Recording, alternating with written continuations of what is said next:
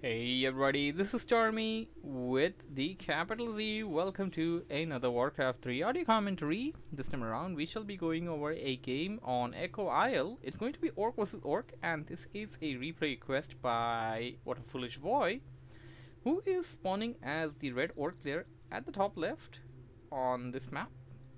He will be playing up against Stibboe. It's going to be Orc vs Orc, and by the way, this is game number 2 from this best out of 3 series. Game number 1 should already be up. I'll probably put a link to that in the description below. If you don't want spoilers, you can go and check that out first. Alright, so in game number 1 we saw Blade vs Blade, and that was it was kind of short, but it was pretty good. Matchup went pretty well, and both players were doing a very good job. And something that I would put in, I would like to put in as an input into that would be, you want to level up the heroes evenly. You want to get the Blade Masters level up as well. Apart from that, you want to have some good items to heal up your stuff and all.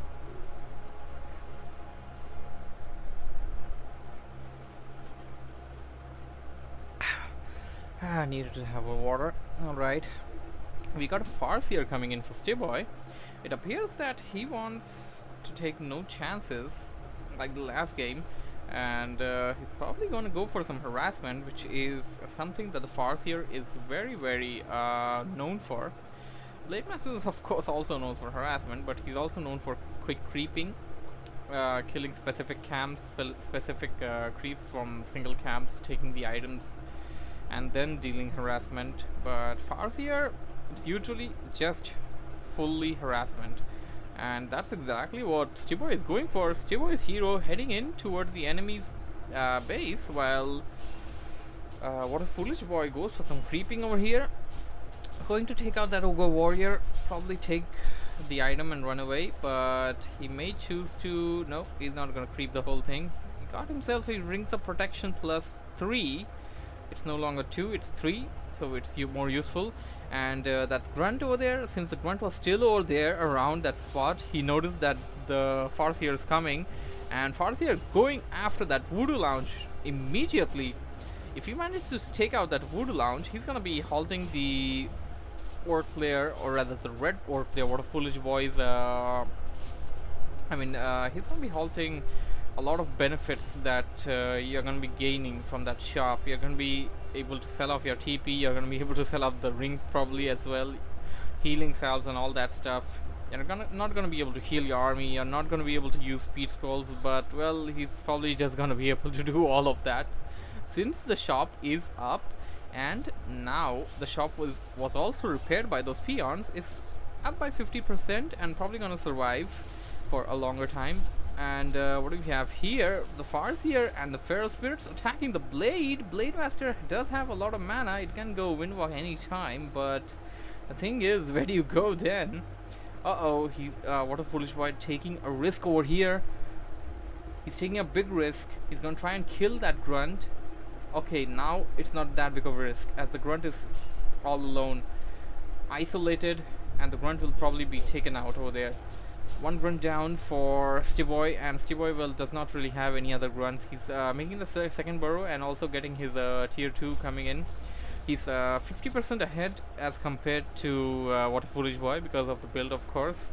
And while WhatAFoolishBoy has 3 grunts ready, Stibboe will have his tier 2 ready first. And so far WhatAFoolishBoy has been able to defend against this push very well, without losing a lot. He didn't lose anything though. He didn't lose any peons, no burrows, no shop, and of course no hero. That is the most detrimental. He was nearing, he was pretty near to lose one hero, but that didn't happen. That's good for him.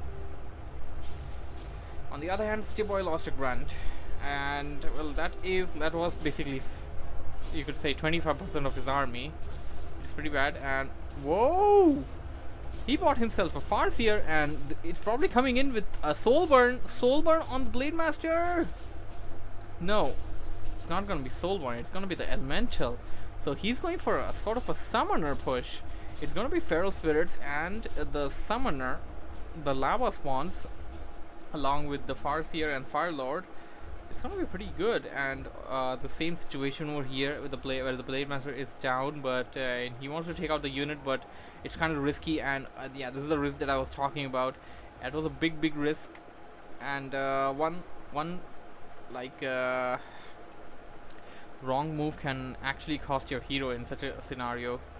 Now Stibboe heading in towards the enemy base, and as we can see, the experience bar is at 0, which means that Stibboe so far has not been able to take out a single unit. While on the other hand, WhatAFoolishBoy, Blade Master is nearing level 2. We got a Warmel coming in at the backside, and I hear some... Oh my goodness, I missed that. The Blade Master's Windwalk probably ran out over there as it neared the Orcish army, or rather the Blue Orc army. And alright, this may just cost... Okay, that's what was going on. The creeping was going on over there, but this whole scenario may just cost WhatAFoolishBoy this game right now, and this is going to be pretty bad for him. Shadowhunter is out. Alright, the cavalry has arrived. Backup is here. And finally Stibboe managed to kill a unit. Of course he killed the hero first, but now he managed to kill a grunt as well. And what is this? A peon heading in outside. Maybe he's going towards a tavern, but well, his direction seems to be rather different. Stibboe going right after that Voodoo Lounge, which he was trying to destroy since a very long time in this game right now. Uh-oh, here comes the Blade Master back again, revived from the altar and not from the tower or anything. The peon pulled back. And what do we have here? Stibboe going after the Shadowhunter. Shadowhunter is pretty low. Wanna get it back towards the inner side of the base. Wanna save it. This grunt is pretty low. It's gonna be taken out. And uh-oh, lava spawns are multiplying. It's pretty low though. You can actually kill it, but no, you won't on time. Oh, Wind Riders on the field. But both of the heroes can target the Wind Riders, and they deal decent amount of damage. And the lava swans can also damage the Wind Riders. You also have Raiders. As soon as you get Ensnare, well, you can just pull them down. So I don't think Wind Riders is the answer to this particular army combination, and don't mind that. Shadowhunter down, and slowly but surely this game is going away from WhatAFoolishBoy's hands. He still has the Blade Master, and at times we have seen the Blade Master like pull out miracles. Wind Riders on the field, but you want to keep your Wind Riders safe, like deal damage, but keep them near the burrows. Keep them near the burrows, safe and sound. Keep them at spots where the ground army can't reach them. Yeah, spots like that. But keep them attacking.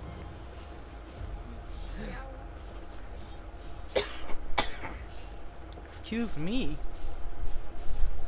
This blade is pretty low, man. He's gonna get taken out. And I think this game will go to Stibboe, as he has a lot of stuff on the field. He's systematically taking out WhatAFoolishBoy's army, and uh-oh, Lightning Jane. And that Wind Rider got ensnared. Not gonna let the Voodoo Launch come up. Maybe you wanna attack the altar as well. If you have pillage, you can actually gain resources, like a lot of resources. Going after the burrows, I think burrow is the better choice, because you're gonna supply block your enemy, and those are far easier to take out. And now go after the peons. Uh-oh, all the peons are ensnared, and they're really easy to take out as well. He's going after the bestiary. No military units, no defense. Chain lightning.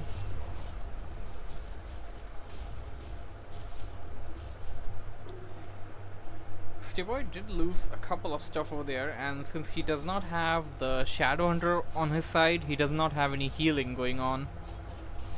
He's at a 40 food army, and WhatAFoolishBoy is at a 29. Lava Swan's multiplying, and GG by WhatAFoolishBoy. Damn. That was also short, but also pretty good. Hope you guys enjoyed it. Thank you for watching. Thank you for listening. I am taking requests.